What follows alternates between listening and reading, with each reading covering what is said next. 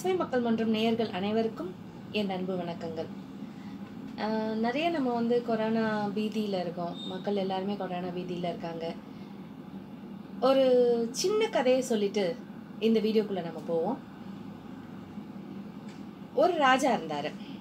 அந்த ராஜா ஒரு போட்டி வச்சார். தன்னோட எல்லா மந்திரியும் கூப்பிட்டு, யார் வந்து என்னோட பணியாள் ஒருத்தர் இருக்கார், அந்த பணியாள் வந்து நல்லா சாப்பிடுவார், நல்லா சாப்பிட்டுட்டு அவர் வந்து எந்த வேலையும் செய்யக்கூடாது, வேலையே அவரை வாங்கக்கூடாது, ஆனால் அவரை வந்து குண்டாகவும் ஆகக்கூடாது, அவருக்கு உடம்பும் ஏறக்கூடாது, இது யார் நடத்தி காட்டுறீங்கன்னு பார்ப்போம் அப்படின்னு சொல்லிட்டு ஒரு சின்ன போட்டி வச்சாரு.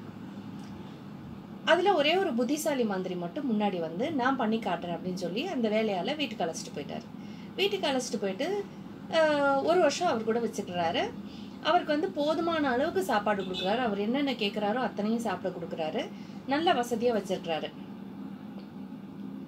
ஒரு வருஷம் போச்சு. ஒரு வருஷத்துக்கு அப்புறம் அந்த ராஜாவுக்கு வந்து அந்த பணியாள் எப்படி இருக்கிறாரு, நம்ம மந்திரி வந்து ஜெயிச்சிட்டாரா அப்படின்னு சொல்லி பார்க்கறதுக்காக அந்த மந்திரி வீட்டுக்கு ராஜா போகிறாரு. போகும்போது போயிட்டு அந்த வேலையாளை பார்க்குறாரு. எலும்பும் தோளுமா ரொம்ப இழைச்சி போய் ஆள் அடையாளமே தெரியாத அளவுக்கு மாறி இருக்கிறாரு. உடனே அந்த மந்திரியை கூப்பிட்டு, நான் உனக்கு இவருக்கு சாப்பாடு கொடுக்கணும்னு சொல்லியிருந்தால, இவருக்கு சாப்பாடே போடலையா நீனு அப்படின்னு சொல்லி சத்தம் போடுறாரு அந்த மந்திரியை பார்த்து. அதுக்கு அந்த பணியாள் சொல்கிறார், இல்லை, அவர் எனக்கு நல்ல சாப்பாடு கொடுத்து நல்லபடியாக தான் பார்த்துக்கிட்டாரு அப்படின்னு சொல்லி சொல்கிறாரு. ராஜாவுக்கு ஒரே ஆச்சரியம். என்னடா இவர் வந்து நிறைய சாப்பாடு கொடுத்தேன் அப்படின்னு சொல்கிறாரு, நல்லா பார்த்துக்கிட்டாருன்னு சொல்கிறாரு, பட் எப்படி இவர் வந்து இவ்வளோ இழைச்சிருக்கிறாரு, இதோட ரகசியம் என்ன அப்படின்னு சொல்லிட்டு அந்த மந்திரியை கூப்பிட்டு கேட்குறாரு. அப்போ மந்திரி சொல்கிறாரு, ஒன்றும் இல்லை ராஜா, ரொம்ப சிம்பிள். நான் இவருக்கு கொடுத்த ரூமுக்கு பக்கத்தில் ஒரு சிங்கத்தை அடைச்சி வச்சுட்டேன். அது நைட்டெல்லாம் கர்ஜிவிச்சுக்கிட்டே இருக்கும். ஸோ அந்த பயத்திலேயே இவர் வந்து சாப்பிட்டது செரிக்காமல் உடம்புல ஒட்டாமல் இவர் வந்து எலும்பும் தோலுமா ஆயிட்டாரு அப்படின்னு சொல்லி சொல்கிறாரு. மக்களே, நான் இப்போ என்ன சொல்ல வரேன்னு உங்களுக்கு புரிஞ்சிருக்கும். பயம். இந்த பயம்தான் மனுஷனை கொல்ற வியாதி. ஸோ எந்த ஒரு வியாதியாக இருந்தாலும் அதை பார்த்து பயப்படாமல் இருந்தோம்னாலே நமக்கு வியாதி பாதி போயிடும். பாதி வியாதி வராமையே இருந்துடும் ஃபஸ்ட்டு. அதுக்கப்புறம் தான் போகிறது, வரவே வராது. அதனால் முதல்ல பயத்தை விட்டுருங்க. கொரோனா அப்படிங்கிறது ஒரு நோய் இல்லைன்னு சொல்லலை. ஜாம்பி மாதிரி ஒரு பெரிய பிரச்சனைலாம் கிடையாது. இது வந்து ஒரு சின்ன நோய் தான். உயிர்கொல்லி நோயாக இருந்தாலுமே அதுக்கான தடுப்பு முறைகள் நிறையா இருக்குது. ப்ரிவென்ஷன், கியூர், இதெல்லாமே வந்து நான் இதுக்கு முன்ன இந்த வீடியோவில் சொல்லியிருக்கிறேன். நீங்கள் அந்த வீடியோஸ் எல்லாம் பார்க்கல அப்படின்னா இந்த வீடியோக்கான டிஸ்கிரிப்ஷன் பாக்ஸில் அந்த வீடியோஸ்க்கான லிங்க்ஸ் கொடுத்துருக்கோம். அதை போய் பாருங்கள். உங்களுக்கு சில விஷயங்கள் தெரிய வரும். மொதல் விஷயம் என்ன அப்படின்னு பார்த்தீங்கன்னா, முதல்ல இந்த பயத்தை விட்டுருங்க. பயம் இருந்தது அப்படின்னாலே ஆட்டோமேட்டிக்காக உங்களுக்கு உடம்புல பல நோய்கள் வரும். Point number 1. ரெண்டாவது, சோஷியல் மீடியாவை நம்பாதீங்க, டோட்டலாகவே நம்பாதீங்க. அதில் வர்ற பெரும்பாலான விஷயங்கள் வதந்திங்கிறத விட எக்ஸாஜரேட் பண்ணி தனக்கு என்னென்ன கற்பனைகள் தோணுதோ அத்தனை கற்பனையையும் உள்ளே திணிச்சு சொல்லப்படுறது தான் சோஷியல் மீடியா மெசேஜஸ். 3வது, தேவையில்லாத மெசேஜ் பண்ணுறவங்களையே இந்த மாதிரியான நெகட்டிவ் மெசேஜ், அதாவது நெகட்டிவ் மெசேஜை விட்டு தள்ளி இருங்க ஃபஸ்ட்டு. அப்படியே நெகட்டிவ் மெசேஜ் பண்ணுறவங்க உங்களோட சர்க்கிளில் இருந்தாங்கன்னா, உங்களோட முகநூல் சர்க்கிள்லையோ இல்லை வாட்ஸ்அப் சர்க்கிள்லையோ இருந்தாங்க அப்படின்னா அவங்கள கொஞ்ச நாளைக்கு பிளாக் பண்ணி வச்சுக்கோங்க. அப்போ உங்களோட மனசு வந்து தேவையில்லாத ஒரு பயத்துக்கு ஆள்படாது.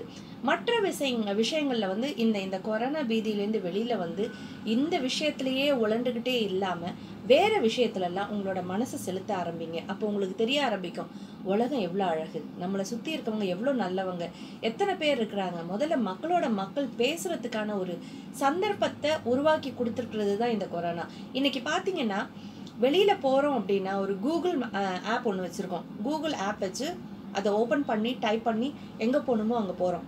இது வந்து சரியான விஷயமா அப்படின்னு கேட்டால் 100% ரொம்ப ரொம்ப தவறான ஒரு விஷயம். கூகுள் மேப் பார்த்து போகிறதா இருந்தாலும் சரி, எந்த ஒரு ஆப்பில் ஆர்டர் பண்ணுறதா இருந்தாலும் சரி, எதுவுமே எல்லாமே வந்து இயந்திரத்தனமாக போய்கிட்டு இருக்கு. ஒரு மனுஷன் எப்படி பேசணும் அப்படிங்கிற ஒரு தொலைத்தொடர்பு, அதாவது இது வந்து தொலைத்தொடர்பில் தான் போயிட்டுருக்கே ஒழிய மனுஷனோட மனுஷன் முகம் பார்த்து பேசும்போது தான் அவனோட மனசோட உங்களால் பேச முடியும். அந்த முக பாவனையில் நீங்களே ஒரு மெசேஜ் அனுப்புகிறீங்க, அதில் ஒரு ஸ்மைலி அனுப்புகிறாங்க. அந்த ஸ்மைலி அனுப்பும்போது நீங்கள் கேட்ட கேள்வி அவருக்கு பிடிக்கல அப்படிங்கிறது உங்களுக்கு தெரியாது. அது நீங்கள் ஒரு கேள்வி கேட்குறீங்க, அது கேட்கப்பட்ட ஆளுக்கு வந்து அந்த கேள்வி பிடிக்கல, ஆனால் அதை வந்து உங்களால் கண்டுபிடிக்க முடியாது. ஏன்னா அவர் அனுப்பிட்டு இருக்கிறது ஒரு ஸ்மைலி அனுப்பியிருப்பாரு, எந்த பதிலும் சொல்லியிருக்க மாட்டார். நீங்கள் திரும்ப திரும்ப அந்த கேள்வியை கேட்டுகிட்டே இருப்பீங்க. பட் அதே மாதிரி வேறு ஸ்மைலி வரும், இல்லைன்னா ஆன்லைனில் விட்டு வெளியில் போயிருப்பாங்க. இதுதான் நடந்திருக்கும். மற்றபடிக்கு உங்களால் அவரோட எந்த ஒரு விஷயத்தையுமே கண்டுபிடிக்க முடியாது. இதே நீங்கள் நேரில் அந்த கேள்வி கேட்கும்போது அவரோட முக பாவனையை வச்சே சரி இன்னாருக்கு இந்த கேள்வி பிடிக்கல, நம்ம இனிமேல் இதை தவிர்த்துக்கணும். இப்போது என்ன ஆகும் இந்த பாயிண்ட்ல அப்படின்னு பார்த்தீங்கன்னா, நேரில் பார்த்து பேசும்போது ஆட்டோமேட்டிக்காக நம்மளோட நட்பு வட்டம் கூடும், நட்பு பலப்படும், அதுதான் ஆகும்.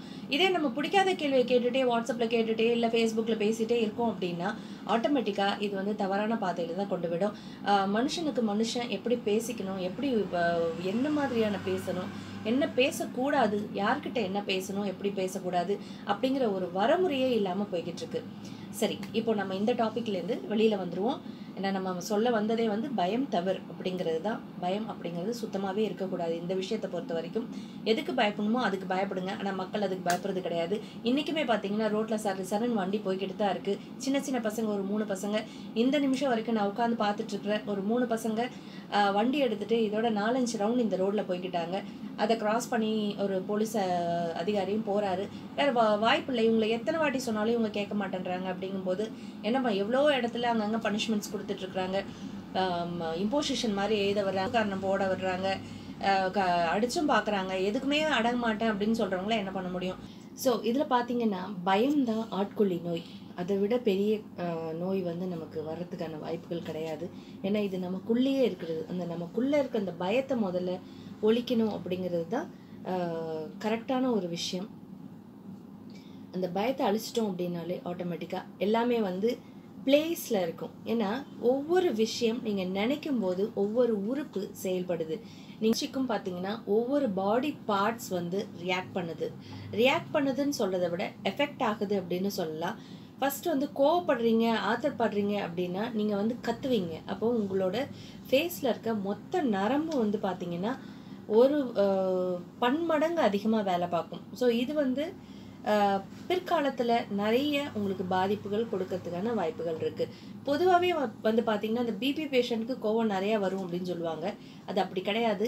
கோபம் நிறையா வந்ததுனால தான் அவங்க பிபி பேஷண்ட் ஆயிருக்காங்க அப்படிங்கிறது தான் உண்மையான ஒரு விஷயம்.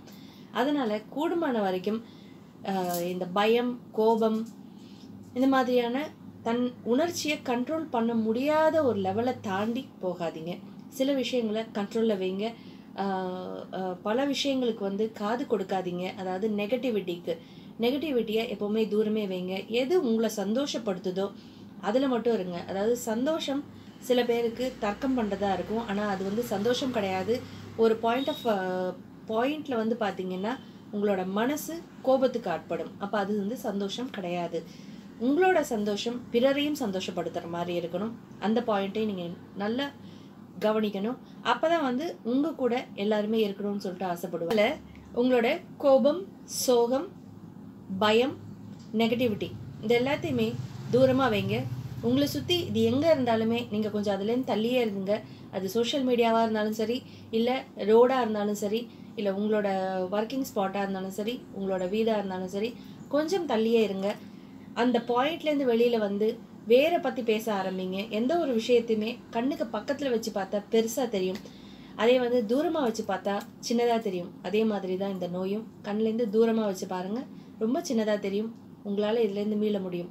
இது ஒரு தன்னம்பிக்கை ஊட்டக்கூடிய மெசேஜாக இருக்கணுங்கிறதுக்காக தான் வெறும் பயம் அப்படிங்கிற ஒரு விஷயத்தை வச்சு இந்த வீடியோ போஸ்ட் பண்ணியிருக்கோம். உங்களுக்கு இந்த வீடியோ பிடிச்சிருந்தா லைக் பண்ணுங்கள், ஷேர் பண்ணுங்கள். உங்களோட சுற்றத்திற்கு எல்லாருக்குமே எங்களை பற்றி சொல்லுங்கள். நன்றி, வணக்கம்.